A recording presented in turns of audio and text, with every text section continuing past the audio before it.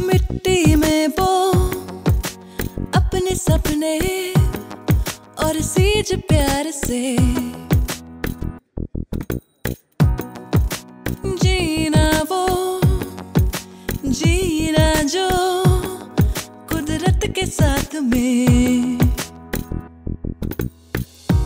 कितना हंसी ये मौका है तो रह जागरूक और सही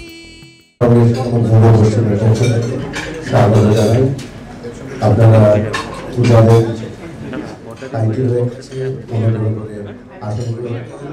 আমরা শুরু করতে চলেছি আজকের বিশেষ অনুষ্ঠান।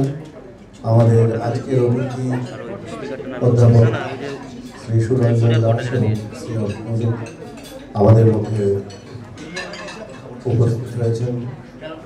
আছেন প্রভাবের ফাউন্ডেশনের কালচারাল অ্যাডভাইজার তথা পূর্ব পশ্চিমের বিশিষ্ট নট এবং নির্দেশক সৌমিত্র মিত্র এবং আপনারা। আমরা শুরু করব, সবাই নিজের নিজের আসন গ্রহণ করুন। শুরু করছি আজকের প্রভাবের ফাউন্ডেশনের আখার উদ্যোগের এই বিশেষ অনুষ্ঠান। আমাদের আজকের অতিথি অধ্যাপক সুরঞ্জন দাস এবং অধ্যাপক শুরু করব। পূর্ববর্তী গত 2020 সাল থেকে ধারাবাহিকভাবে প্রভাবিত ফাউন্ডেশনের আখার উদ্যোগের কোঅর্ডিনেটর হিসাবে সাহিত্যের এই অনুষ্ঠান বা বিশিষ্ট মানুষজনকে নিয়ে সাক্ষাৎকার পর্ব প্রতি মাসে একটি করে আয়োজন করে।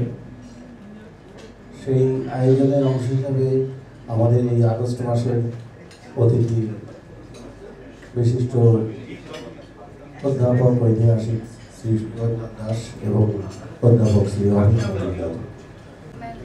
অতিথি নয়, তাদের কথা আমরা শুনব। প্রথমে আমরা আমাদের অতিথিদের বরণ করে দেব। আমি পূর্ব পশ্চিমের পক্ষ থেকে সাথী দাস এবং সুচন্দ্র সাহকে সামনে আসার জন্য অনুরোধ করছি। আর প্রভাব মেধা ফাউন্ডেশনের পক্ষে স্বর্ণালী প্লিজ সাথী দাস অধ্যাপক সুরঞ্জন দাসকে উত্তরীয় করে বরণ করে পূর্ব পশ্চিম এবং প্রভাব মেধা ফাউন্ডেশনের পক্ষ থেকে সাথী দাস। এবারে উত্তরীয় করিয়ে বরণ করে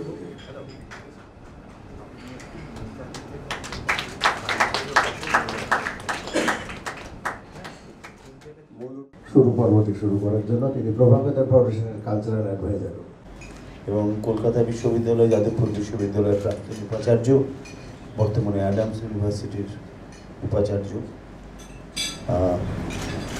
ইতিহাস নিয়ে তার কাজ সারা পৃথিবীতে সমৃদ্ধ। তিনি আজকে আমাদের এখানে এসছেন পূর্ব পশ্চিম এবং প্রভা কৈতান ফাউন্ডেশনের আখর বাংলার এই অনুষ্ঠানে, এবং সে আমাদেরকেই সমৃদ্ধ করেছেন। আপনারা জানেন যে প্রভা কৈতান ফাউন্ডেশন বাংলা তথা ভারতবর্ষের সমস্ত ভাষার সাহিত্যের নানান দিকের চর্চার দিকে অভিনিবেশ করেছে, এবং সেই চর্চাগুলি আমরা বিভিন্ন ভাষায় তুলে ধরতে পারি আখর বাংলার উদ্যোগে। এই আখর বাংলা যেমন আছে তেমন আখর বাংলা হিন্দি আছে, আখর গুজরাটি আছে, আখর পাঞ্জাবি আছে, সবগুলি ভাষায় এগুলি হয়।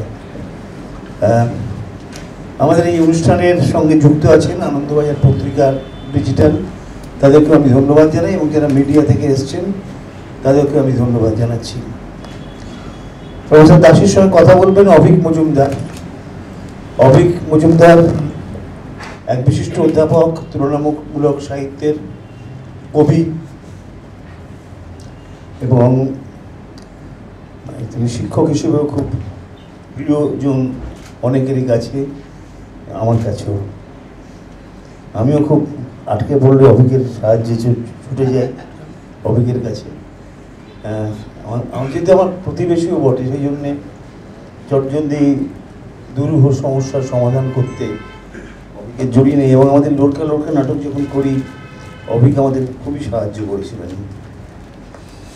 অভিকের কবিতা ভিক্ষাপাত্র আমার এখন মনে পড়ল, অনেক কবিতা, এবং তিনিও আন্তর্জাতিক এবং আমাদের দেশের স্বীকৃতি পেয়েছেন।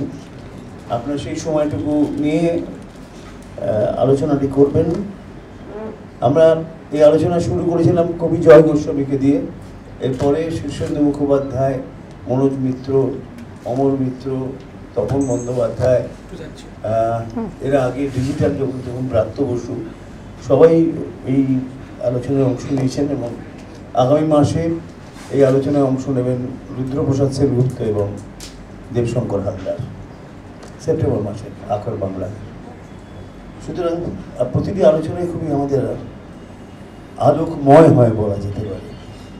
এখন আমি অভিক মজুমদারের হাতে, অধ্যাপক অভিক মজুমদারের হাতে আমার মাইক্রোফোনকে তুলে দিচ্ছি। প্রফেসর দাস আমাদের নমস্কার নেবেন।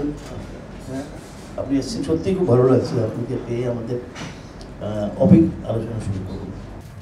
আমাদের প্রিয়জন সৌমিত্র মিত্র দীর্ঘদিন ধরে তিনি সারস্বত এবং সাংস্কৃতিক ক্রিয়াকাণ্ডে একজন খুব গুরুত্বপূর্ণ কাণ্ডারি। আমাদের এই শহর কলকাতা নানাভাবে নানা দিক থেকে সাহিত্য সংস্কৃতির তিনি একজন অগ্রগণ্য ব্যক্তিত্ব। সৌমিত্রদা একটা বলা যেতে পারে ভূমিকা করে দিয়েছেন, আমার একটু সুবিধেই হয়েছে। স্যারের সরাসরি আমি স্যারের সঙ্গে একটা কথোপকথনের দিকে এগোবার চেষ্টা করব। দুটো ভাগে আমরা যদি একটু ভাবি যে আমি কিভাবে এগোচ্ছি, আমি একটু স্পষ্ট করে দিই শ্রোতাদের কাছে। আমি এগোতে চাইছি দুটো ভাগে, দুটো দিক থেকে।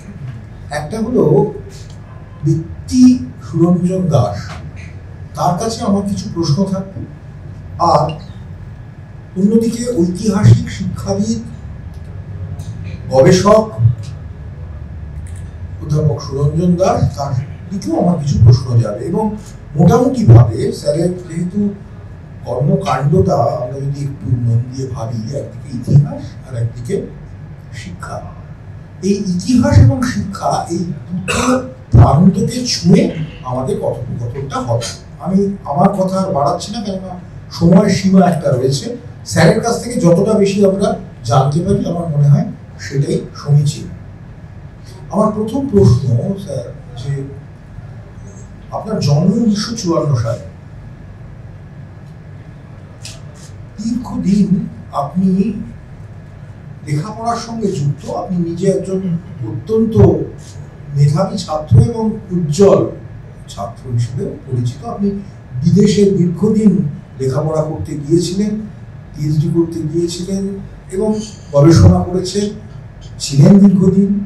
আবার ফিরে এসে এই রাজ্যের একের পর এক 5 তারা বিশ্ববিদ্যালয়ে আপনি উপাচার্য হিসেবে ছিলেন, পড়িয়েছেন। আমার প্রথম প্রশ্নটা ব্যক্তিগত একটা দৃষ্টিভঙ্গি থেকে, যে শিক্ষা যদি আমরা ভাবি, আপনার অভিজ্ঞতা থেকে আপনি বলুন যে আমাদের দেশীয় যে শিক্ষার অভিমুখ আর বিদেশে যে শিক্ষার পদ্ধতি যার সঙ্গে আপনি ওতপ্রোত জড়িয়েছিলেন, এই দুয়ের মধ্যে প্রধান পার্থক্য কি এবং আমাদের খামতি কোথায়, আমরা কিভাবে এগোতে পারি এবং কোন কোন দিকে আমাদের নজর দিতে হবে? যেহেতু আমিও একজন মাস্টার মশাই, আমার এগুলো জানতে খুব ইচ্ছে করে। ধন্যবাদ অভিক। প্রথমে সৌমিত্রবাবুকে, পূর্ব পশ্চিমকে, প্রভাববিজ্ঞান ফাউন্ডেশনকে এবং আনন্দবাদী ডিজিটালকে আন্তরিক ধন্যবাদ এবং কৃতজ্ঞতা জানাচ্ছি আমাকে এখানে এই যে আপনারা যে আয়োজন করেছে অনুষ্ঠান তাতে যোগদান করা সুযোগ করে। সব থেকে বেশি ভালো লাগছে বন্ধুবার অভিককে পেয়েছি পাশে, ও প্রশ্ন করছে আর যতটা পারি উত্তর প্রথম প্রশ্নটাতে আসে। এটা তো ঠিকই যে আমি অক্সফোর্ড বিশ্ববিদ্যালয়ে পড়াশোনা করেছি, এমএ পাস করার পরে গেছি, এবং পরবর্তীকালে আমি অক্সফোর্ড বিশ্ববিদ্যালয়ে আমি ভিজিটিং স্পেলে ছিলাম। এখনো আমি একটা নামকরা ইংল্যান্ডের বিশ্ববিদ্যালয়, এক্সেটার বিশ্ববিদ্যালয়ে তার অনলাইন প্রফেসর। বিভিন্ন আমেরিকা, ইংল্যান্ড, অস্ট্রেলিয়া বিভিন্ন জায়গায় আমি ভিজিটিং প্রফেসর হিসেবে কাজ করেছি। কিন্তু আমার মূল পড়াশোনাটা কিন্তু এখানে, স্কুল সাউথ পয়েন্টে, বিএ প্রেসিডেন্সি, এমএ কলকাতা। কাজেই অভি যে প্রশ্নটা করেছে আমার পক্ষে উত্তরটা দেওয়া অনেকটা সোজা। আমি যেভাবে দেখি যে বিদেশের বিশ্ববিদ্যালয় বা স্কুলের পঠন পাঠনের যে প্রক্রিয়া, তার সঙ্গে আমাদের দেশের বিশ্ববিদ্যালয় বা বিদ্যালয় পঠন পাঠনের প্রক্রিয়া সম্পূর্ণ আলাদা। আমি বিশ্ববিদ্যালয়ের দিকে যাচ্ছি, যদিও স্কুলের এক্সপার্ট, স্কুল এবং বিশ্ববিদ্যালয় দুটোরই এক্সপার্ট, উচ্চশিক্ষা দুটোরই এক্সপার্ট। আমি যেটা মনে করেছি, আমার যেটা দেখে মনে হয়েছে, ওখানে ছাত্র হিসেবে, শিক্ষক হিসেবে বিদেশে, বিশেষ করে আমি যেহেতু ব্রিটিশ বিশ্ববিদ্যালয়ের সঙ্গে বেশি যুক্ত, সেখানে পড়াশোনা প্রক্রিয়ার সঙ্গে একটা মৌলিক শিক্ষার উপর জোর রয়েছে। আমাদের এখানে কিন্তু সেটা হয় না। আমাদের এখানে অনেকটাই কিন্তু আমরা ছাত্রছাত্রীদের স্পুন ফিডিং, ক্লাসে যাই, লেকচার নোটস দিই, তারা সেটা হজম করে, যে যত ভালো করে পরীক্ষার খাতায় বমি করতে পারে সে তত নম্বর পায়। আমি ছোট্ট একটা নিজের উদাহরণ দিচ্ছি।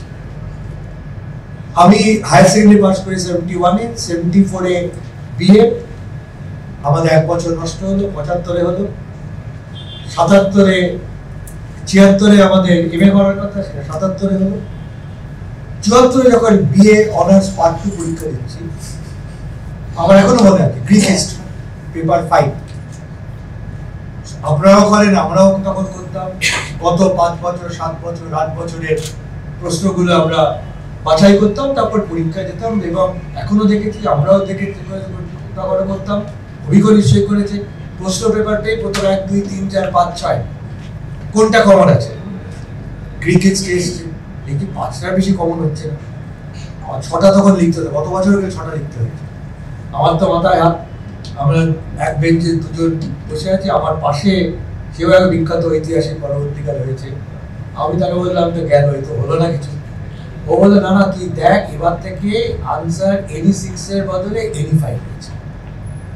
আনসার any5 হলো, 5টা প্রশ্ন মুখস্থ ছিল, আমি ওখানে 70 পেলাম। যদি আমার আনসার 6 লিখতে হতো তাহলে কিন্তু প্রশ্ন আমার ওখানে অনেক কম।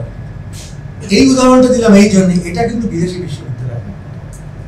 বিদেশি বিশ্ববিদ্যালয় প্রথমেই যেটা ক্লাসে শিক্ষকরা বলে দেন, শিক্ষক বা শিক্ষিকারা বলে দেন, আমরা কিন্তু ক্লাসে লেকচার করতে পারি, আমরা একটা যে কোনো টপিকে তার স্ট্রাকচার করে দেবো, বইয়ের রেফারেন্স দিয়ে দেবো, তোমরা বই পড়বে, বই পড়ে তোমরা এসে লিখবে, সেটা দেবে, এবং তারপরে টিউটোরিয়াল লিখবে। ওই এক একটা এসের উপরে ইন্টেন্সিভ ডিসকাশন হয় ক্লাসে, টিউটোরিয়াল। তারপরে হয় কি, আমাদের একটা মৌলিক জ্ঞানের প্রতি আগ্রহ প্রথম থেকেই কিন্তু বিশ্ববিদ্যালয়ে ওই দেশে হয়ে যায়। আরেকটা যেটা আমি লক্ষ্য করেছি, নিয়মানুবর্তিতা। এখানেও এখন অ্যাসাইনমেন্টের যুগ এসেছে। অভিক আমাকে নিশ্চয়ই সাপোর্ট করবে, ওরাও করে, অন্য মাস্টার মশাইরা করে। 10 তারিখের মধ্যে দিতে হবে। ছাত্ররা বলে, স্যার আজকে হয়নি, 7 দিন পরে দেবো। ঠিক আছে, 7 দিন পরে। এবং অনেক বিশ্ববিদ্যালয়ে ছাত্ররাই বলে দেয় কবে পরীক্ষা হবে। এটাও আছে, আমার নাম করা বিশ্ববিদ্যালয় বলছে। ওটা কিন্তু ওখানে হয়, একাডেমিক ক্যালেন্ডার প্রথমেই দিয়ে দেওয়া হয়। কোনো মাস্টারমশাইয়েরও ক্ষমতা নেই তারপরে একটা অ্যাসাইনমেন্ট দেওয়ার, কোনো ছাত্রছাত্রীরও ক্ষমতা নেই অ্যাসাইনমেন্ট তারপর দেওয়ার। আরেকটা জিনিস ওখানে আমার স্ট্রাইক করেছে, সেটা হচ্ছে যে ছাত্রছাত্রী এবং শিক্ষক শিক্ষিকার মধ্যে সম্পর্ক। এই সম্পর্কটা একদিকে যেমন খুব রেসপেক্টফুল, অন্যান্য দিকে এই সম্পর্কটা খুব ইনফর্মাল। ওখানে কিন্তু আমরা মাস্টারমশাইকে ফার্স্ট নেমে থাকতাম। আমার মাস্টারমশাই বিখ্যাত তপন রায়চৌধুরী, তাকেও দেখেছি মাস্টারমশাই অন্য ছাত্ররা তপন বলে ডাকতো, আমার প্রথম ডাক্তার কষ্ট। কিন্তু এই ইনফর্মালিটি মানে না এই যে তাকে আমরা রেসপেক্ট দেখাবো। ইনফর্মালিটি মানে না যে আমি ক্লাসে তাকে প্রশ্ন করবো। যদি প্রশ্ন না করি তাহলে কিন্তু সে মাস্টারমশাই ভাববে না পড়ানোটা ঠিক হয়। যত বেশি প্রশ্ন হবে তত বেশি সে মাস্টারমশাই খুশি হবে, তত বেশি তার কিন্তু চাহিদা বেড়ে যাবে।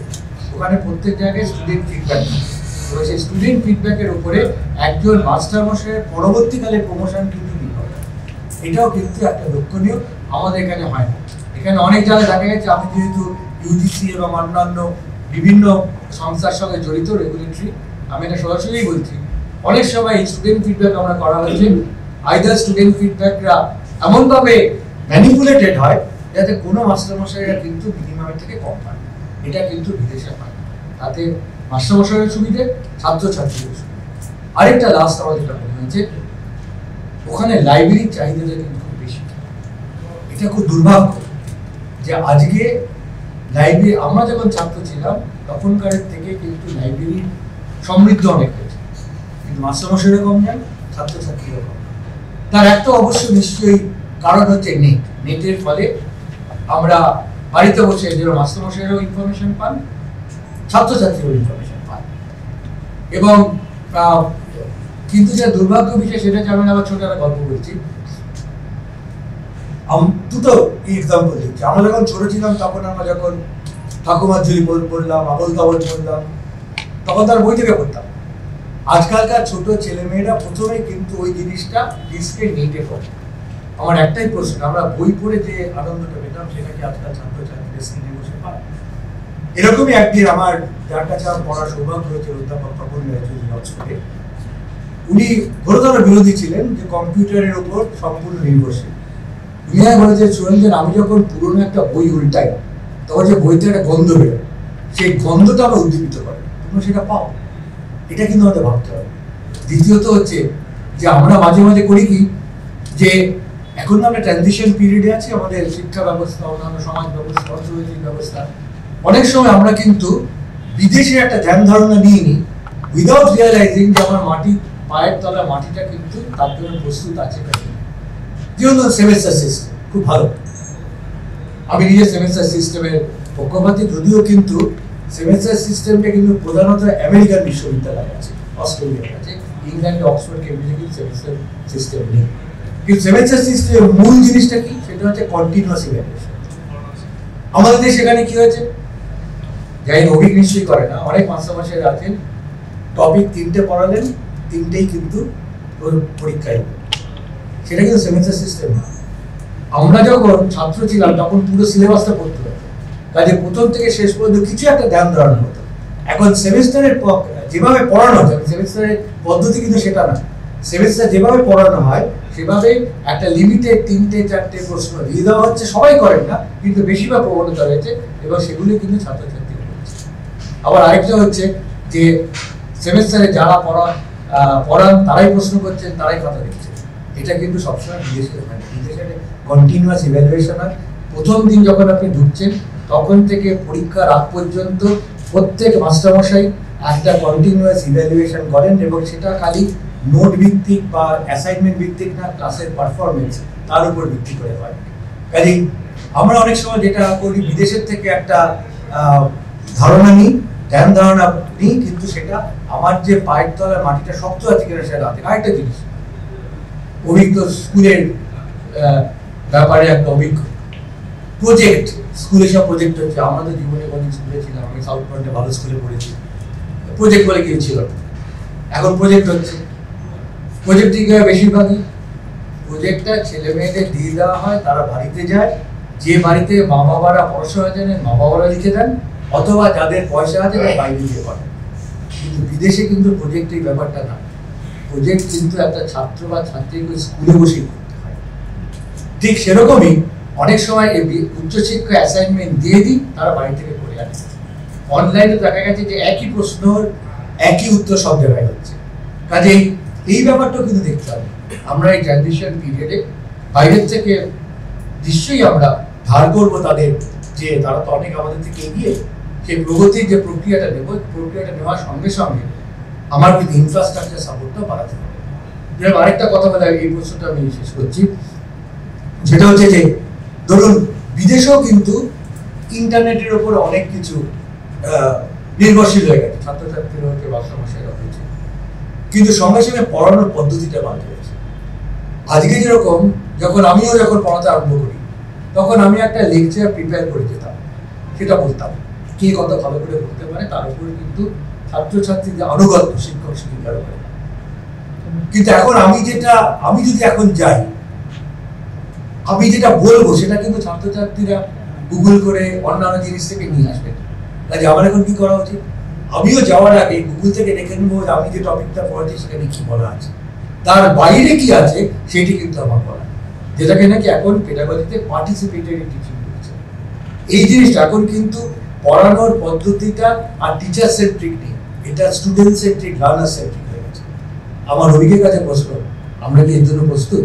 আমরা ইন্টারনেট নিয়েছি, আমরা ব্লেন্ডেড ক্লাসরুমের কথা বলছি, আমরা লেকচার করে গুগলে রেখে দিচ্ছি যাতে আমার ছাত্রছাত্রীরা ডাউনলোড করে পড়তে পারে, কিন্তু উল্টোটা যে নলেজটা অলরেডি আমরা পাচ্ছি থ্রু ইন্টারনেট, তার বাইরেও তো নলেজ আছে, সেই নলেজটা তো আমাদের সেটা ছাত্রছাত্রী দিতে হবে। যেরকম চ্যাট জিপিটি, আমি চ্যাট জিপিটি খুব বিরোধী। কদিন আগে একটা ISIS Indian chamber of commerce chat জিপিটা আনন্দের ছিল, আমি তো একমাত্র লোক যে নাকি চ্যাট জিপিটির উপরে একটা ক্রিটিক করলাম। তো ওই অনুষ্ঠানে যাওয়ার আগে আমি দেখলাম চ্যাট জিপিটি ডাউনলোড করে দেখি তো সুরঞ্জন দাস সম্বন্ধে কি বলে, বললো is an educationist but is a physics. ফিজিক্সের ধারে কাছে কোনো যাচ্ছিলাম না। তাহলে এই জিনিসগুলো দেখতে হবে। আমরা টেকনোলজি নেব, but we should not be dependent on technology, we should not be slave to the technology. টেকনোলজিকে ব্যবহার করে আমরা জ্ঞানের সমৃদ্ধিটাকে আরো কিছু বাড়াতে পারি, ডিরেক্ট টিচিংকে আরো সমৃদ্ধশালী করতে পারি। এই জিনিসটা কিন্তু আমাদের নেওয়া উচিত, এবং এটা কিন্তু বিদেশে অলরেডি এসে গেছে। আমরা বিদেশের আইডিয়া নিচ্ছি কিন্তু আমরা এগোতে পারছি। আর আরেকটা যেটা বললাম যে ছাত্রছাত্রীদের সঙ্গে টিচারদের ইন্টারাকশন, এটা কিন্তু আরো বাড়াতে হবে। বাড়ানো মানে এই না যে তাকে প্রশ্ন করবো না, তাকে দোষাই গাবো, প্রশ্ন করবো কিন্তু রেসপেক্ট হবে। রেসপেক্টটাও কিন্তু আমাদের সমাজ কাছে এখন কিন্তু নষ্ট হয়ে গেছে। ছাত্রছাত্রীদের দোষ আছে, আমি মনে করি শিক্ষক শিক্ষিকার কাজে একটা মৌলিক তফাৎ আছে, সেই তফাতের দিকে তাকিয়ে তাদের থেকে আইডিয়া নিশ্চয়ই নেব, কিন্তু but in tune with Indian.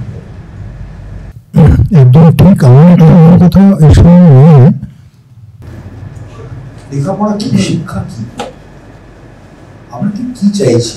আমরা সিলেবাস পড়াতে চাইছি না একটা স্বাধীন ক্রিটিক্যাল মাইন্ড তৈরি করতে চাইছি? স্যার, সিলেবাস যখনই পড়াতে যাব এই গর্তগুলোই পা ঢুকে যাবেই, কেননা সিলেবাস এবং সিলেবাসের চাপ। কিন্তু আমাদের তো বুঝতে হবে যে সিলেবাসে পড়িয়ে এত অনেক নম্বর পেলেও ক্রিটিক্যাল মাইন্ড যদি তৈরি না হয়, স্যার পরে তো সে মুখ থুবড়ে পড়বে, কেননা তার একাডেমিক্সে or she won't be able to show her excellence. Critical মাইন্ডের কথাটা আমার যেটা মনে হয়, বিদেশে আমার অনেক ছাত্রছাত্রী এখন বিদেশে নানা ধরনের গবেষণার কাজ করে, তাদের কাছ থেকে কিন্তু জানতে পারি তারা দিনে অন্তত 3 থেকে 4 ঘন্টা এখন লাইব্রেরিতে কাটায়। আমাদের যাদবপুর বিশ্ববিদ্যালয়ের লাইব্রেরিতে আমি দুঃখের সঙ্গে জানাচ্ছি পরিস্থিতি ভালো না। আমার একটা সুযোগ হয়েছে, আমি প্রেসিডেন্সি বিশ্ববিদ্যালয়ে মাঝে মাঝে একটু পড়াশোনা করতে যাই, যেহেতু খুব একটা কিছু হয়নি। তো সেখানে গিয়েও দেখতে পাই যে লাইব্রেরিতে ছাত্রছাত্রীর সংখ্যা খুব কম, মাস্টারমশাইদের তো দেখাই যায় না। আমার এটা মনে হয় কিন্তু যে বইয়ের সঙ্গে একটা সম্পর্ক এবং ক্রিটিক্যাল মাইন্ড তৈরি করা, শুধু এই নয় যে 3টে প্রশ্ন করে দেওয়া হচ্ছে, এটা ঘটছে, কিন্তু এই 3টে প্রশ্ন দিয়ে কিন্তু মাস্টারমশাইও ঠিক করছেন না, ছাত্রও কিন্তু হয়তো নম্বর পেয়ে যাচ্ছে, ছাত্রের খিদেটাও কিন্তু বাড়াতে হবে।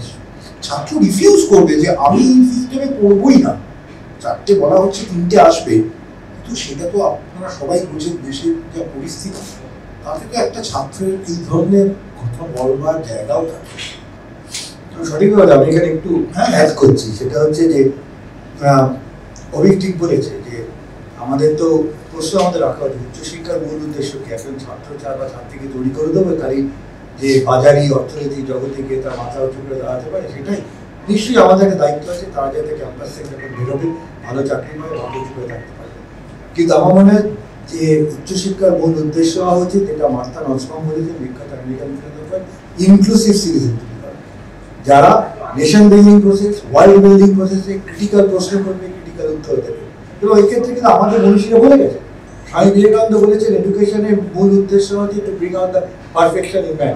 সর্বপল্লী রাধাকৃষ্ণন বলেছেন যে এডুকেশনের মূল উদ্দেশ্য হচ্ছে to initiate a student two higher life. Mahatma Gandhi বলেছেন যে এডুকেশনের মূল উদ্দেশ্য হচ্ছে two strike A balance between body, mind and soul. এগুলো তো আমাদের মনীষী বলে গেছে। কিন্তু দুর্ভাগ্যবশত হ্যাঁ, আগে এককালে সিলেবাস কেন্দ্রিক ছিল, কিন্তু এখন সিলেবাসের বাইরে চলে যাচ্ছে। এটা আমাদের দরকার, কিন্তু আমাদের মনীষীরা যে কথাগুলো বলে গেছেন সেগুলোকেই ধরে যদি করি, বা রবীন্দ্রনাথ বলে গেছে এমন শিক্ষা দেওয়া আমাদের প্রদান করা হচ্ছে যা তথ্য দেয় না, অগ্নি দেয়।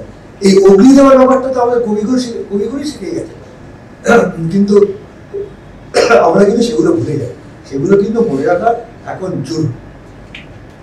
একদম ঠিক। আমি শিক্ষা থেকে এবার একটু অন্যদিকে যাই। আমরা সবাই জানি ৭৫ বছর স্বাধীনতা ভারতবর্ষে, সেটা আমরা বেরোচ্ছি।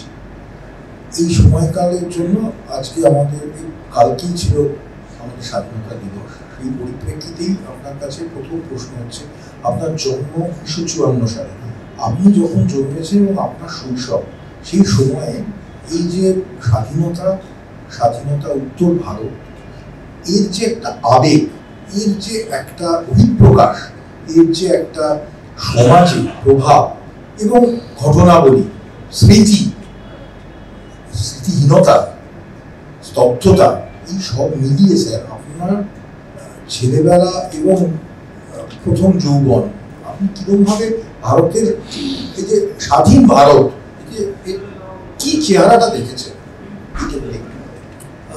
দেখো, আমি খুব ভালো প্রশ্ন। আমি প্রথমেই বলি যে আমার স্কুলের ছাত্র জীবন আর কলেজের ছাত্র জীবনের তুলনায় এখন যখন 15ই আগস্টের স্বাধীনতা দিবস পালন করি, সেই প্রক্রিয়ার মধ্যে গুণগত তফাৎ আমি দেখি।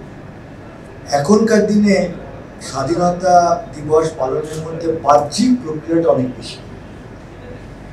আমাদের সময় কিন্তু ছিল না এরকম মাথায় তিরঙ্গা ফেট্টি বেঁধে বা কপালে তিরঙ্গা দিয়ে স্কুটারে করে ঘুরে ঘুরে গান করা বা স্কুটারে ঘুরে স্লোগান দিয়ে যাওয়া।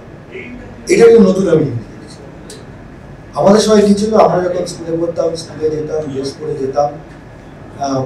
মনে আছে যে আমাদের লেকচার ছিলেন অধিকান্ত, উনি একটা লেকচার দিতেন, গান হতো, আমরা খেয়ে দিয়ে চলে আসতাম। কলেজের ক্ষেত্রে একই ব্যাপার দেখেছি, ফ্লাইওভার থেকে চলে আসতাম। কিন্তু পরে পরে আমরা দেখতে পাচ্ছি যে স্বাধীনতার যে প্রতি যে আমাদের যে একটা ডেডিকেশন, লয়্যালটি, সেটা আগেও ছিল, এখনো আছে, কিন্তু প্রকাশভঙ্গিটা পাল্টে গেছে। এবং এটা প্রকাশভঙ্গি পাল্টেছে এই করে আমরা যখন স্বাধীনতা দিবসটা পালন করি, একটা মেকানিক্যাল পালন করি। আগের মতো যে একটা ক্রিটিক্যাল থিঙ্কিং, স্বাধীনতা পেয়েছি, স্বাধীনতার যুদ্ধের কি ধরনের প্রক্রিয়া ছিল, স্বাধীনতার মুখ কিরম হয়েছে, এই ব্যাপারে কিন্তু স্বাধীনতা দিবসের আলোচনায় তেমন কিছু হয়েছিল, যেটা আমাদের সময় কাজে বাহ্যিক প্রকাশনে বেড়ে গেছে। তো এগুলো কিন্তু আমি যুবক যুবতীদের দোষ, এটা আমাদের একটা বিশ্বায়নের প্রভাব, একটা যে আত্মকেন্দ্রিকতা বেড়ে গেছে, কনজিউমারিজম বেড়ে গেছে, বিশ্ব অর্থনীতিতে ভোগবাদের একটা প্রভাব বেড়েছে। তার সবই কিন্তু প্রকাশ বিভিন্ন জায়গায় হয়েছে। তো স্বাধীনতা উদযাপনের ক্ষেত্র কিন্তু এটা, প্রজাতন্ত্র দিবস হোক, যে কোনো দিবস, আজকে কোনো মনীষীর জন্মদিন আমরা যেভাবে আগে পালন করতাম, এখনকার সেই মনীষীর জন্মদিন পালনের ক্ষেত্রেও কিন্তু বাহ্যিক প্রকাশটা অনেক বেশি বেড়ে গেছে। এটা আমার কাছে ফান্ডামেন্টাল মনে হচ্ছে, কিন্তু তার জন্য আমি কাউকে দোষারোপ করছি না। এটা আমাদের একটা যে বিশ্বায়নের মূল হচ্ছে যে মার্কেট ড্রিভেন ইকোনমি, আত্মকেন্দ্রিকতা, তার উপর ভিত্তি করে যে আমাদের সমাজে পরিচালিত, তারই একটা আপনার প্রায় 1 দশকেরও বেশি পরে আমার জন্ম। আমার আরেকটা জিনিস মনে হয় স্যার, সেটা হলো যে আমাদের অল্প বয়সে আমরা অনেককে দেখতাম যাদেরকে সবাই দেখাতে যে স্বাধীনতা সংগ্রামী। এখনকার যারা নতুন প্রজন্ম, তারা কিন্তু তাদের দেখতেও পায় না, তাদের স্বাধীনতার যে অভিজ্ঞতা, স্বাধীনতার যে লড়াই, তার কোনো দৃষ্টান্ত তাদের চোখের সামনে নেই। কিন্তু সব শোনা কতগুলো পাঠ্য বইয়ের বিষয়, আমি জানি না আমাদের সময় বাবা মারাই বা কতটা বলেন, আমাদের ছেলেবেলায় কিন্তু এটা দেখা যেত রাস্তা, এবং তাদের জীবনযাপনটা দেখা যেত, এবং ভারতবর্ষ এবং দেশ সম্পর্কে তারা যে বাজি দিয়েছিলেন জীবন, সেই গল্পগুলো আমাদের উদ্বুদ্ধ করত। নিশ্চয়ই। আর তার একটা ব্যাপার আছে, ধরো আমার মা বাবা বা তোমার মা বাবারা তারা কিন্তু স্বাধীনতা প্রক্রিয়ার মধ্যে দিয়ে এসছে। কাজেই কোনো স্বাধীনতা দিবস হোক, প্রজাতন্ত্র দিবস হোক, স্বামী বিবেকানন্দের জন্মদিন হোক, তারা কিন্তু ওই গল্পগুলোর মধ্যে। এখন তো আমিও সেই প্রক্রিয়ার মধ্যে আছি, তুমিও সেই প্রক্রিয়ার মধ্যে আছি, কাজেই সেই জিনিসটা কিন্তু আমি আমাদের ছেলেমেয়েদের বলতে পারছি না। কিন্তু যেটা আমি বিদেশে দেখেছি, যে এরকম ধরনের যখন নাকি কোনো তারা ডে কমেমোরেট করে, তারা কিন্তু বক্তৃতা না দিয়ে সেখানকার হিস্টোরিক্যাল ফিল্মস দেয়। আজকে কিন্তু আমাদের এইটে দিয়ে কিন্তু আমাদের নতুন প্রজন্মদের উদ্বুদ্ধ করতে হবে যে 1857 বিদ্রোহের উপরে একটা ফিল্ম হলো, নন কোঅপারেশন মুভমেন্টের ফিল্ম হলো, লবণ সত্যাগ্রহের বিরুদ্ধে ফিল্ম হলো, কুইক ইন্ডিয়ার মধ্যে ফিল্ম হলো, বিভিন্ন যে আমাদের স্বাধীনতা সংগ্রামী যাদের জন্য আমরা স্বাধীনতা পেয়েছি তাদের উপরে ছোট ছোট ফিল্ম হলো। এগুলো যদি ছাত্রছাত্রীদের মধ্যে দেখানো হয় যে জবসটা ওরা পাচ্ছে অনেকটা কিন্তু ফুলফিল করা যায়, এটা অবশ্যম্ভব, এটা হবে। আরেকটা জিনিস যেটা আমাদের দেশের ক্ষেত্রে এটা একটা আশ্চর্য ঘটনা, ব্যতিক্রমীয় ঘটেছে, সেটা হচ্ছে 15ই আগস্ট যেমন একটা আমাদের খুব আনন্দের দিন, স্বাধীনতার দিন, আবার একটা বিরাট বেদনার দিন, দেশভাগ।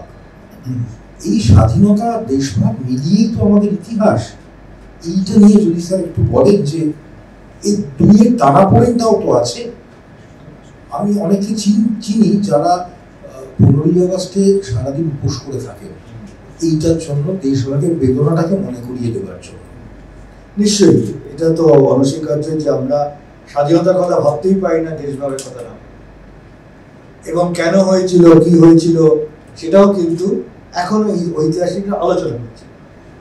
তবে আমি বলি, আমি যেভাবে এটা দেখেছি, কারণ কিছুটা কাজ এর উপরে আমি করেছি, আমার কখনোই মনে হয় না যে ভারত ভাগটা অনিবার্য ছিল।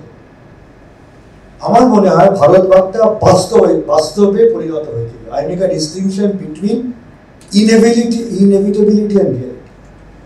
I think it was not inevitable, but it became real.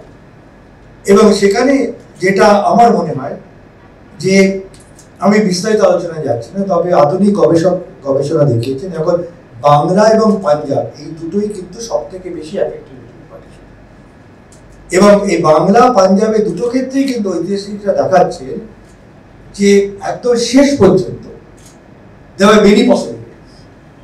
যেরকম বাংলার কথাই ধরি, বাংলাতে ধরুন ঠিক দেশভাগের পার্টিশনের আগেও কিন্তু গ্রেটার বেঙ্গল মুভমেন্ট হয়েছে। একদিকে যখন সাম্প্রদায়িক দাঙ্গা হয়েছে 46-এ, তেভাগা মুভমেন্ট হয়েছে। তার আগে 1945-46 আইনে ট্রায়ালের বিরুদ্ধে উত্তাল হয়েছে কলকাতা। আমরা যেটাকে একজন বিখ্যাত ঐতিহাসিক বলেছেন অলমোস্ট রেভলিউশন। বিভিন্ন ধর্মঘটে গ্রামে গ্রামাঞ্চলে কৃষক বিদ্রোহ হয়েছে।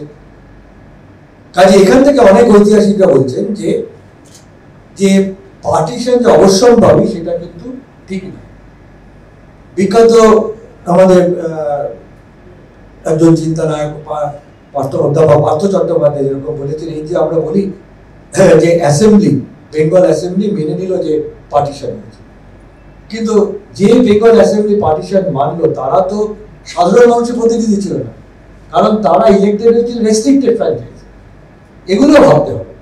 কাজেই ঠিক সেরকম পাঞ্জাবে নীতি নায়ক থেকে অনেকে দেখাচ্ছেন যে শেষ পর্যন্ত কিন্তু পসিবিলিটি ছিল যে পাঞ্জাবের পার্টিশনটা রোধ করা যেত, কিন্তু যেটা এখন আমাদের দেখা দরকার যে কেন একটা ঐতিহাসিক সন্ধিক্ষণে সাম্প্রদায়িক সত্তা গণতান্ত্রিক এবং জাতীয়তাবাদী সত্তার উপরে তার আধিপত্য এস্টাবলিশ করতে পেরেছে। কারণ আমি কখনোই মনে করি না যে সাম্প্রদায়িকতা একটা স্ট্যাটিক ফেনোমেনন। আমি একটা সাধারণ বাংলা থেকে উদাহরণ দিচ্ছি। বলা হয় যে কলকাতায় প্রথম সংগঠিত দাঙ্গা সেপ্টেম্বরে 1918, তার কদিন বাদেই কিন্তু 1919-এ রাওলাট সত্যাগ্রহ যখন গান্ধীজির নেতৃত্বে অনুষ্ঠিত হলো, সেই হিন্দু মুসলমানরাই কিন্তু একসঙ্গে হাতে হাত মিলিয়ে ব্রিটিশ সাম্রাজ্যবাদ বিরুদ্ধে লড়েছিল। 1926-এ তারপরে কলকাতায় 3 দফায় দাঙ্গা হয়, কিন্তু তারপরে কিন্তু সাইমন কমিশনের বিরুদ্ধে সেই একই হিন্দু মুসলমানরা লড়েছেন। তারপরে সিভিল ডিসোবিডিয়েন্স মুভমেন্টের এগেন্সে রয়েছেন, একে হাতে হাতে মিলিয়ে রয়েছেন। 46-এ দাঙ্গা হয়েছে, তার আগে বললাম বিরাট গণতান্ত্রিক আন্দোলন হয়েছে, 46-এর পরে গণতান্ত্রিক আন্দোলন হয়েছে। কাজেই আমি যেটা আমার গবেষণায় দেখিয়েছি যে communalism was never a static phenomenon. The political pendulum in Bengal always shifted between nationalism, nationalist identity, secular identity, democratic identity, class identity and communal identity. আমাদের দেখতে হবে কোন ঐতিহাসিক সন্ধিক্ষণে কেন একটা আইডেন্টিটি আরেকটা আইডেন্টিটির উপরে তার আধিপত্য এস্টাবলিশ করতে পেরেছে, এবং সেটা যদি আমরা বুঝতে পারি তাহলেই আমরা বুঝতে পারবো কেন স্বাধীনতার সঙ্গে সঙ্গে দেশভাগ এসেছে। আবার এটাও তো ঠিক যে দেশভাগকে বাদ দিয়ে কিন্তু আমরা স্বাধীন ভারত বা স্বাধীন পাকিস্তানের কথা ভাবতে পারি। আমি ধরুন বাংলার ক্ষেত্রে ধরুন যে বাংলা এবং পাঞ্জাব এই দুটো জায়গাতেই সব থেকে বেশি মাইগ্রেশন হয়েছে, এবং দুটো ক্ষেত্রেই কিন্তু কম্পারেটিভ স্টাডি করলে দেখা যায় যে সেটেলমেন্ট প্যাটার্ন পাঞ্জাবে যারা এসেছিল রিফিউজি আর বেঙ্গলে যা সেটেলমেন্ট প্যাটার্ন রিফিউজি একটা আকাশ পাতাল তফাৎ ছিল। পাঞ্জাবের ক্ষেত্রে ওই ট্রান্সফার অফ পপুলেশনের সঙ্গে সঙ্গে কিন্তু ট্রান্সফার অফ প্রপার্টি হয়েছে, তার ফলে এবং সেখানে রিফিউজি সেটেলমেন্ট অনেক সোজা হয়েছিল, এবং তাছাড়াও তদানীন্তন দিল্লির সরকার কিন্তু পাঞ্জাবে যেভাবে অর্থনৈতিক প্যাকেজ দিয়েছিল সেটা কিন্তু বেঙ্গলের ক্ষেত্রে হয়নি। পাঞ্জাবে কিন্তু যে মাইগ্রেশনটা একবারই হচ্ছিল, একটা ড্রামাটিক হয়েছিল, কিন্তু বেঙ্গলের ক্ষেত্রে কিন্তু মাইগ্রেশন ধাপে ধাপে হয়েছে। 47 একটা হয়েছে, 39 হয়েছে, 50 হয়েছে, 60-এর দশক হয়েছে, পরবর্তীতে 71 হয়েছে। এবার এখানে কিন্তু ট্রান্সফার অফ পপুলেশনের সঙ্গে সঙ্গে কিন্তু ট্রান্সফার অফ প্রপার্টি হয়, এবং ইকোনমিক প্যাকেজও কিন্তু আমাদের বাংলা রিফিউজি সেটেলমেন্ট অনেক কম ছিল। তারপরে দণ্ডকারণ্য হ্যান ত্যান অনেক কিছু দিকে যেতে হয়েছিল, সেগুলো সবগুলি আনসাকসেসফুল হয়েছিল। এবং তার ফলে যে যে বাংলায় যারা রিফিউজি এলো তাদের দুর্দশা কিন্তু অনেক বেশি ছিল। আমরা সেদিকে যাত্রীরা তার রিফিউজি ক্যাম্পে কি করেছিল, শিয়ালদা স্টেশন কিভাবে ছিল, এসব ঘটনা ঐতিহাসিকদের বিবরণে আছে, ঋত্বিক ঘটকের ছবিতে আছে, তারাশঙ্করের লেখায় আছে, অন্যান্য লিটারেচার লেখার মধ্যে রয়েছে, সুনীল গঙ্গোপাধ্যায়ের লেখার মধ্যে আছে, গৌরকিশোর ঘোষের লেখার মধ্যে আছে। কিন্তু তার ফলে যেটা হলো দুটো জিনিস ঘটল। একটা হচ্ছে যে আমাদের বাংলায় পূর্ব বাংলা থেকে যারা এখানে এলেন আর পশ্চিম বাংলার মানুষের মধ্যে কিন্তু একটা দ্বান্দ্বিক একটা সম্পর্ক গড়ে উঠেছে। এই যে বাঙাল ঘটি, এটা তো আগে ছিল না। এই ব্যাপারটা হলো আমি অনেক লিটারেচারে দেখেছি যে যারা বাঙাল যারা আসছে তাদের বলছে টিপি, মানে ইবি বিকামস টিপি। এই ইবি ইস্ট বেঙ্গলের এলে তারা টিপি করে। তাদের ধ্যান ধারণা সম্বন্ধে কুৎসিত মন্তব্য কিন্তু তদানীন্তন কাগজপত্র লেখাপড়ায় পাওয়া যায়। এটা কিন্তু পাঞ্জাবে হয়, এটা কিন্তু পশ্চিমবাংলার ক্ষেত্রে সব থেকে বিশেষ করে হয়েছে। এবং তার ফলে যেরকম অনেক সময় দেখা গেছে বিয়ের ক্ষেত্রে এখনো কিন্তু আছে যে পূর্ববঙ্গের লোকেরা তারা যখন সম্বন্ধ করে বিয়ে হয় পশ্চিমবঙ্গের দুবার চিন্তা করে। বলা তখনকার ধারণা ছিল পশ্চিমবঙ্গের লোকেরা খুব তারা কোনো কাজ করে না, কিছু করে না, তাদের অকর্মণ্য হ্যান ত্যান। কিন্তু এই যে স্টিরিওটাইপটা করলে আমাদের খেলাধুলার ক্ষেত্রে ইস্ট বেঙ্গল মোহনবাগান, ইস্ট বেঙ্গল মোহামেডান, এগুলো কিন্তু ওই দান্দিক প্রক্রিয়ার একটা প্রকাশ। কিন্তু তার ফলে দুটো জিনিস হলো, এক হলো যে রিফিউজিরা এখানে এসে আসলো তাদের মধ্যে কিন্তু একটা প্রচন্ড একটা উইল পাওয়ার, ডিটারমিনেশন, যে না আমরা আমাদের অস্তিত্ব প্রমাণ করতে হবে। এবং তার ফলে দেখবেন শত বিপর্যয়ের মধ্যেও পশ্চিমবঙ্গের তুলনায় কিন্তু পূর্ববঙ্গ থেকে যারা এসছে পরবর্তীকালে তারা কিন্তু অনেক সাকসেসফুল হয়েছে। বিশেষ করে মহিলারা, পশ্চিমবঙ্গে মহিলারা অনেক পরে পাবলিক স্পেয়ারে পেয়েছে। ইস্ট বেঙ্গলে মহিলা যারা রিফিউজি তারা প্রথম থেকে কিন্তু পাবলিক স্পেয়ারে পেয়েছে। এই একটা জিনিস ঘটলো। আর দ্বিতীয়ত হচ্ছে এই রিফিউজি প্রবলেমকে কেন্দ্র করেই কিন্তু পশ্চিমবাংলায় বাম রাজনীতির উত্থান, এটাও কিন্তু হয়েছে।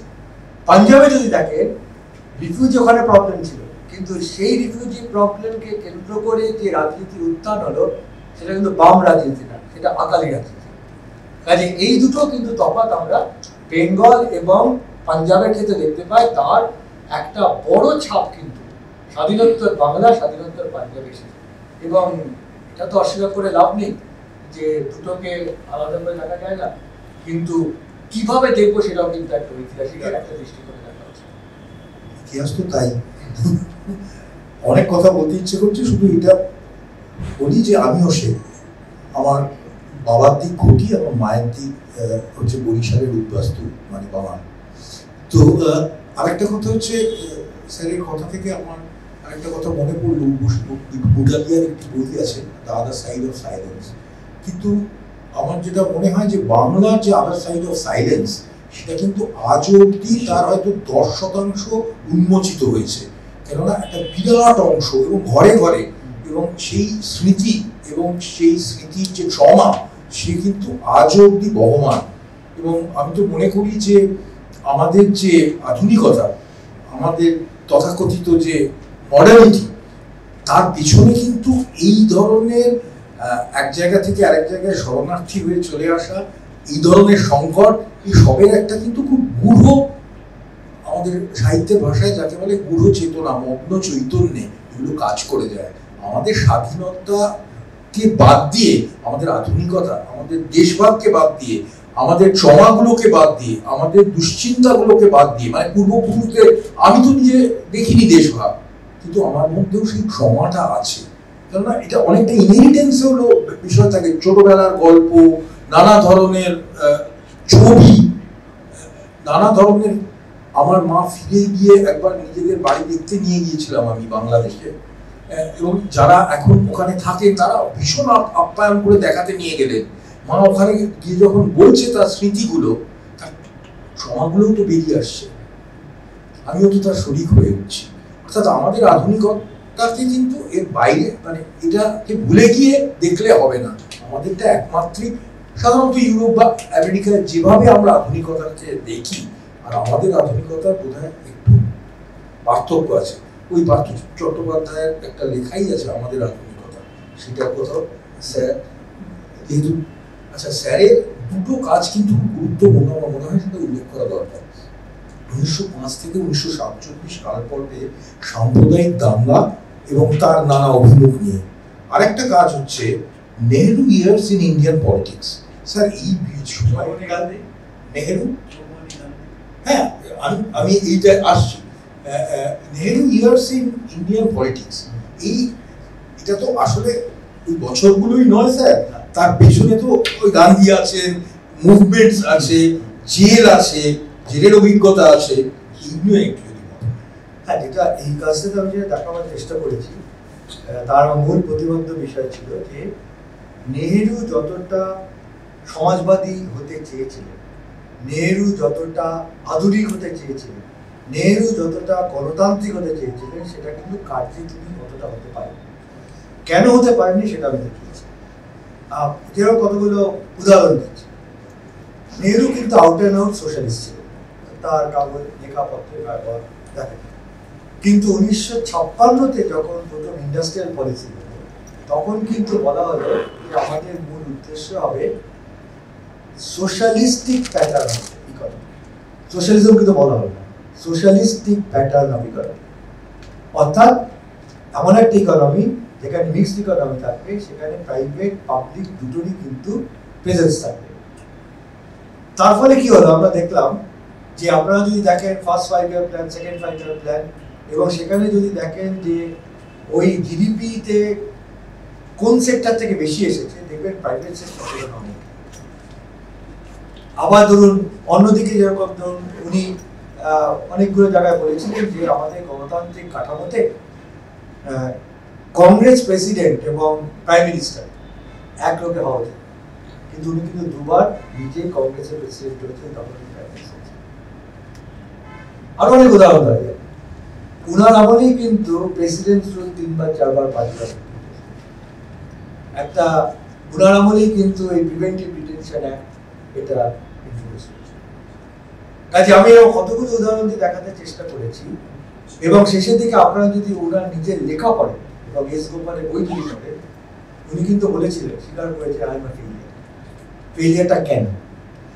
সেখানে আমি দুটো জিনিস দেখাবার চেষ্টা করেছি, যে কংগ্রেসের মধ্যে সেই সময় দক্ষিণপন্থী যে শক্তিটা, সেটা কিন্তু বেশ শক্তিশালী, সেটা আমরা সবসময় অনুভব করতে পারি।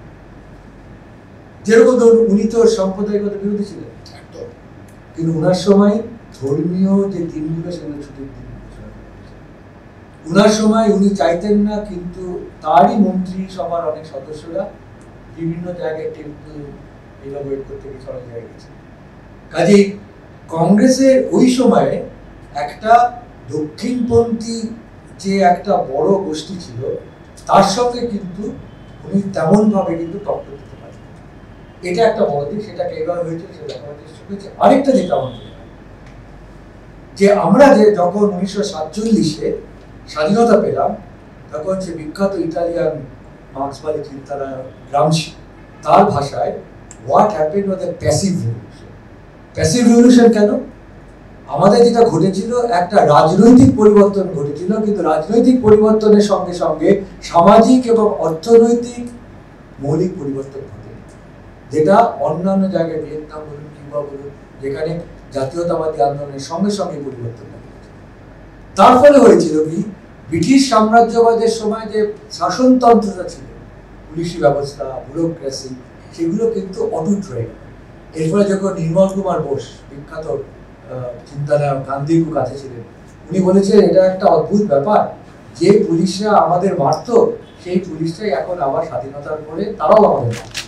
কাজে এই যেটা কন্টিনিউটি অফ স্ট্রাকচারটা যে ভাঙা যায় না, সেটাও কিন্তু একটা বড় কারণ, যার জন্যে নেহরু যতটা প্রগতিবাদী হতে চেয়েছিলেন ততটা কিন্তু হতে পারে।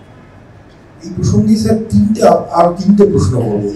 এক হচ্ছে, এই প্রসঙ্গে আমার জিজ্ঞাসা এই যে গান্ধী এবং রবীন্দ্রনাথেরও একটা নিজস্ব রাষ্ট্রচিন্তা ছিল, সেটার মধ্যে যেমন কিছু পার্থক্য ছিল, অন্যভিমুখ ছিল, আবার একটা বিকল্প কি করে নিজস্বভাবে ভাবা যায়, তৈরি করা যায়, এবং মানে এক অর্থে পেট্রিয়টিজম, ন্যাশনালিজম, এই শব্দগুলোকে নিয়ে এরা দুজনেই দুরকম ভাবে ভেবেছেন। স্বদেশী সমাজ একরকম ভাবে ভেবেছে, হিন্দ স্বরাজ আর একরকম ভাবে ভেবেছে।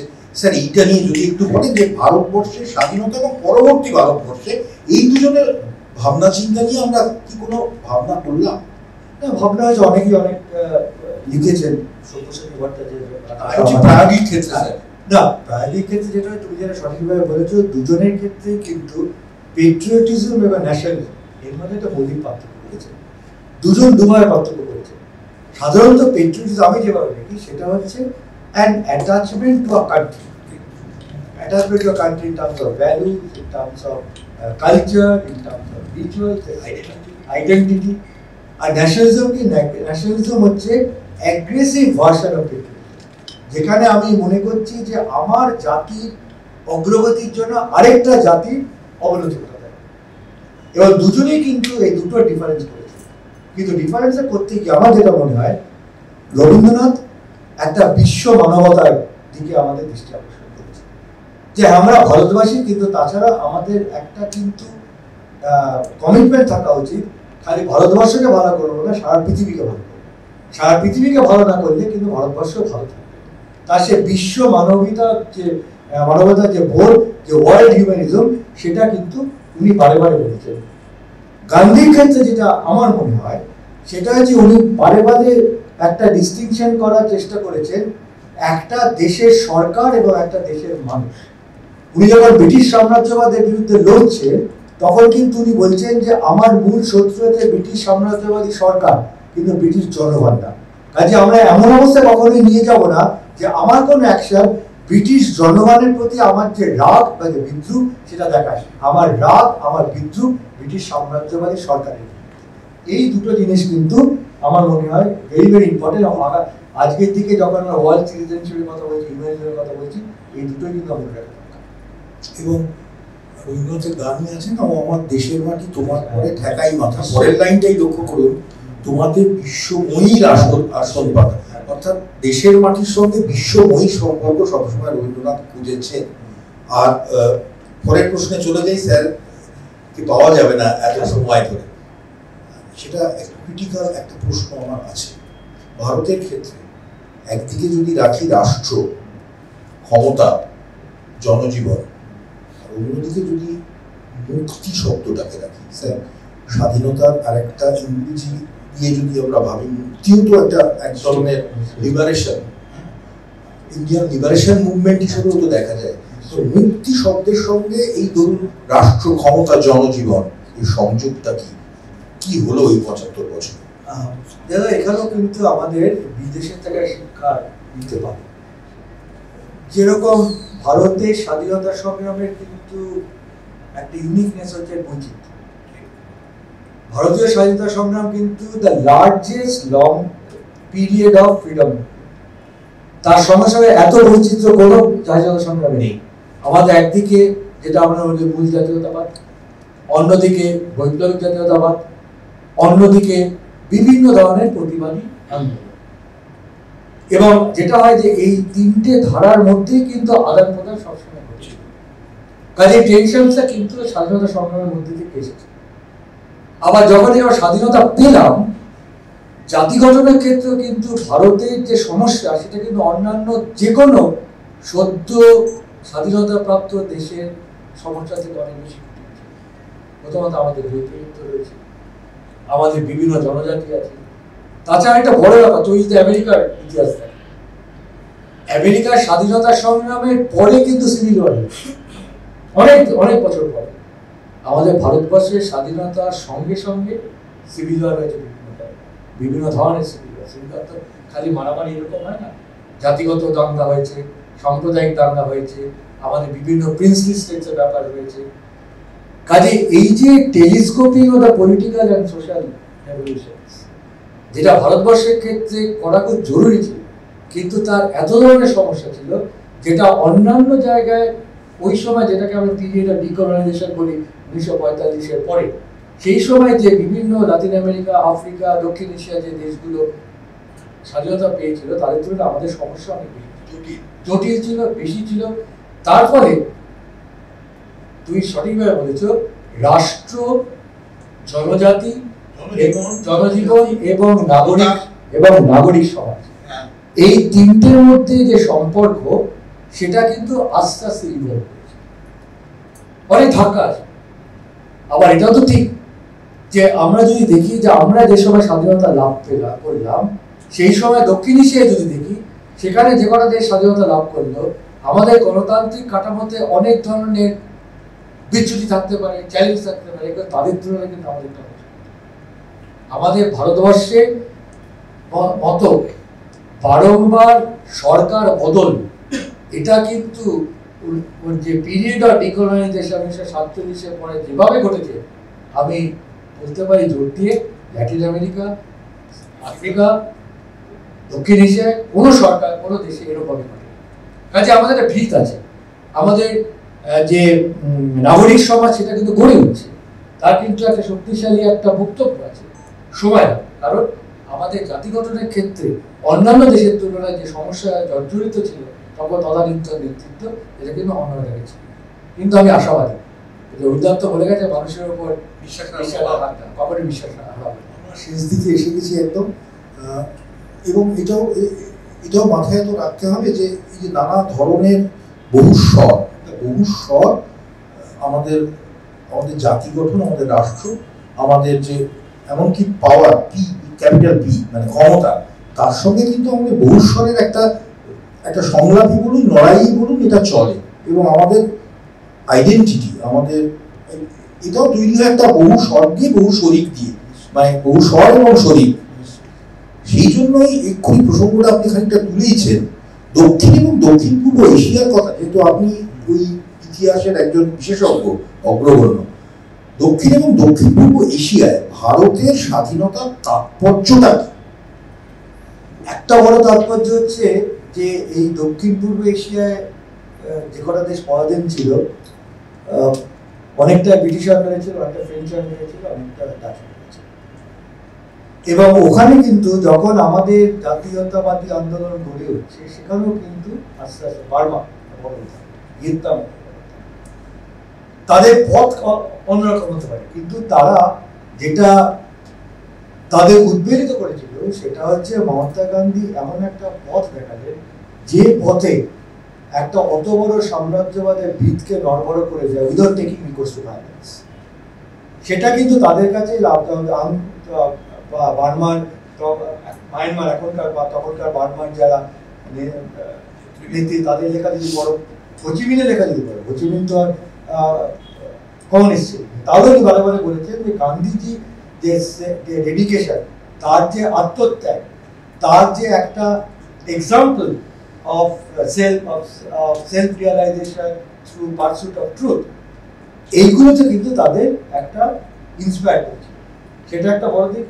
আর তারপর আরেকটা হচ্ছে যে স্বাধীনতা লাভের পরে ভারতবর্ষ তখন কোল্ড ওয়ার হচ্ছে, সেই সময় ভারতবর্ষ নিজের মতো করে মাথা তুলে যে দাঁড়াতে পেরেছে, সেটা কিন্তু একটা বড়, একটা বিরাট একটা যে অবদান তৃতীয় বিশ্বের কাছে, সেটা কিন্তু তাদের অনেকভাবে উদ্বেলিত হচ্ছে। সেই সূত্রেই দক্ষিণ আফ্রিকা নিশ্চয়ই আন্দোলনের ক্ষেত্রে নেলসন ম্যান্ডেলা বারে বারে বলে গেছেন যে গান্ধীর প্রতি তারা উনি যেভাবে অনুপ্রাণিত হয়েছে। আমার কথা হচ্ছে গান্ধীর মত তারা না মানলেও, তার প্রক্রিয়া না মানলেও, তার ব্যক্তিগত জীবন, তার বক্তব্য, তার অনেস্টি, তার পারসুট অফ ট্রুথ, সেটা কিন্তু তাদের অনেকভাবে অনুপ্রাণিত করেছে। আমার মনে হয় যে একেবারে শেষ পর্বে এসে পৌঁছেছি। এটা খুবই মনোজ্ঞ এবং আমি তো অনেক কিছু শিখলাম।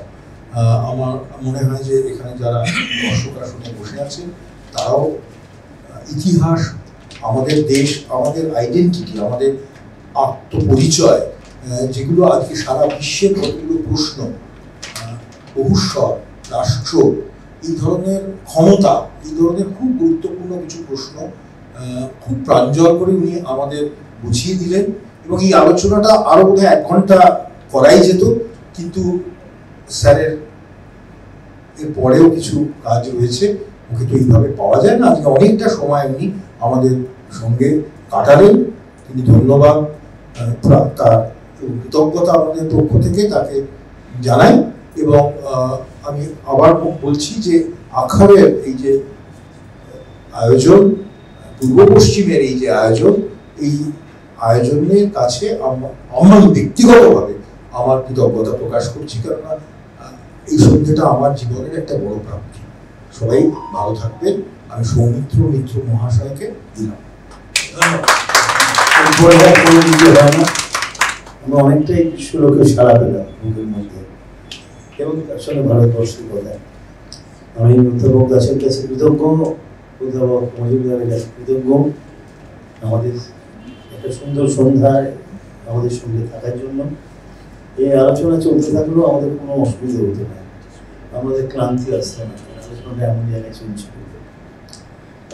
আমি ধন্যবাদ জানাই, কৃতজ্ঞতা জানাই। নমস্কার, আপনারা সবাই ভালো থাকবেন।